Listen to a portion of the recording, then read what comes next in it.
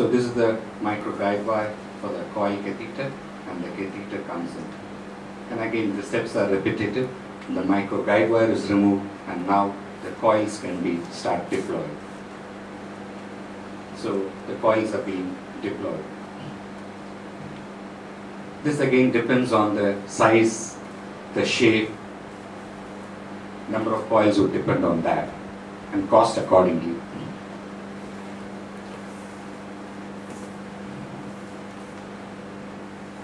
So as the aneurysm is tightly packed, and so next slide. Thank you.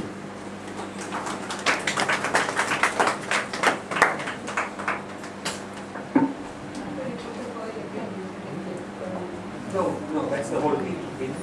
We don't have to open the skull at all. It just goes in. I mean, this is.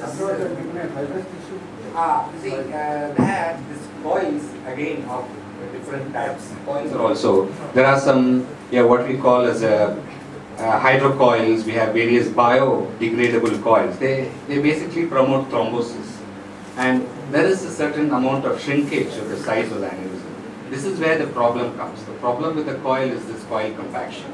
What looks initially good over a period of time with the pounding of the blood, the coil mass becomes compacted, and then a year or two you see a residual neck. That's slowly, but in principle this is wonderful.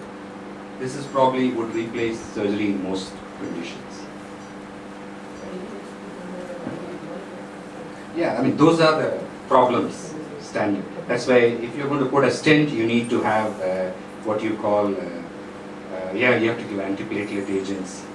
So these are the problems. But I think in principle this is a wonderful technique, endovascular. Actually it's a very old technique. It started in 60s, but didn't have the technological advances at that time.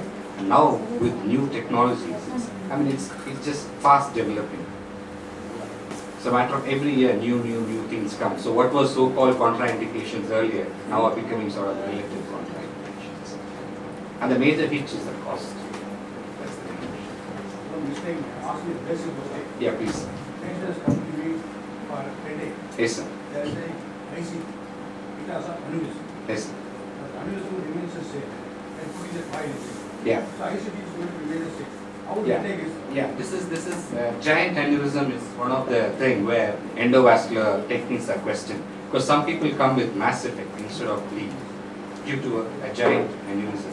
But what's happened is that they say over a period of time a giant aneurysm thrombosis, and it does decrease in size.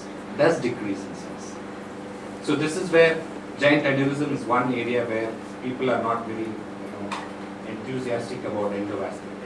But even there, follow-up studies show, say a giant intracavernous carotid aneurysm, they come with a 6th nerve palsy or an ocular palsy. Even there, surgery is out of question. So there we do, and we know that with thrombosis it does become shrink in size. There is improvement in the extraocular.